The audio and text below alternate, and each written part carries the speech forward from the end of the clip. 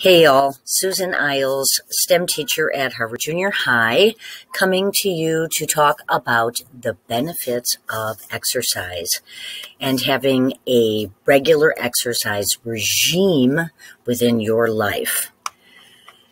Go ahead and play the video. So here I'm just giving you some examples of some exercises that you could do at home, no equipment, no gym memberships. Here is a plank, great isometric exercise, builds the core, arms. It's easier to do it on your forearms. You can advance to the extended arm method. Push-ups, I'm not very good at them, but I am getting better, so that is a good thing. Jumping rope. Now I am using equipment here, my ropeless jump rope, I guess they call it. But you don't have to have that. Just swing your arms. Just move your arms. High knees gets the heart rate up, which is an added advantage to exercise.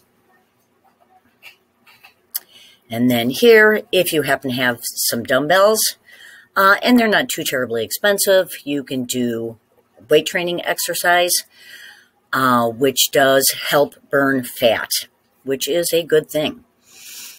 In addition, if you don't know where to begin, where to start, go to YouTube. They have a ton of workout videos.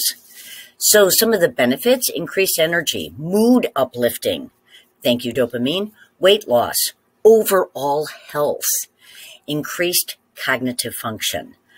Wendy Suzuki here does a TED Talk, the brain-changing benefits of exercise, and what an advantage exercise has to deterring potential brain issues like dementia and Alzheimer's, as well as just stimulating your whole body and giving you more energy.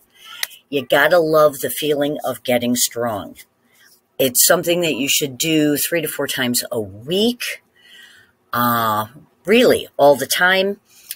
Again, it doesn't have to be complicated.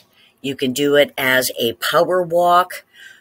You can jog if you have an indoor bike, outdoor biking, or go to YouTube and find some videos, some exercise videos. Like Pilates is low key.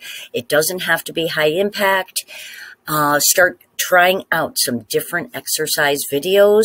See what you like and start to incorporate those as a regular regime in your daily life.